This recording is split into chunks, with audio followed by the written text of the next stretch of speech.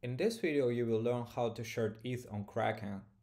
Once you funded your account, go to the Trade tab. Once everything is loaded, you will need to click on this button at the top right to access Pro Dashboard.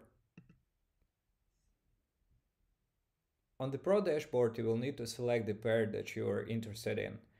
In our case, I'm interested in ETH USDT. To edit, I will need to click on the plus icon at the top of the dashboard. Type ETH and then select ETH USDT. To create a sell order, you will need the trading section to your right. Next to the action, click on sell and select limit in the type. Below the type you will see leverage. I can go up to 3x on this pair. If you didn't use leverage before and don't know how it works, consider reviewing our documentation. Leverage is an extremely powerful tool, but it's also very risky.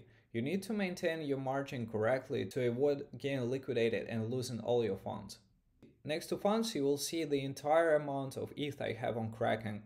But when I select 50% on the quantity, I will get the same number because I'm using 2x leverage. Next you will need to input the price. I put 600 USDT.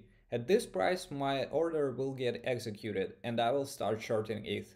Next to total you will see the entire size of my position. Keep in mind that I borrowed money from the exchange, so if anything goes wrong and I don't maintain my margin correctly, I can get liquidated and lose all my money. Next, click on Review and Sell. Here I will get the details of my order to verify.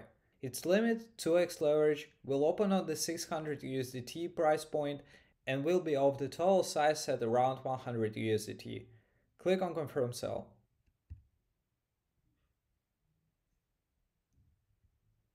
Below the trading section, you will see your orders, trades and positions. You can see that my order just appeared here. Here I can get the short overview of the order, click on it and get the detailed overview of the order, or cancel it. Remember that once your order will get executed, you will need to control your margin, otherwise the exchange can take all of your money. Thank you.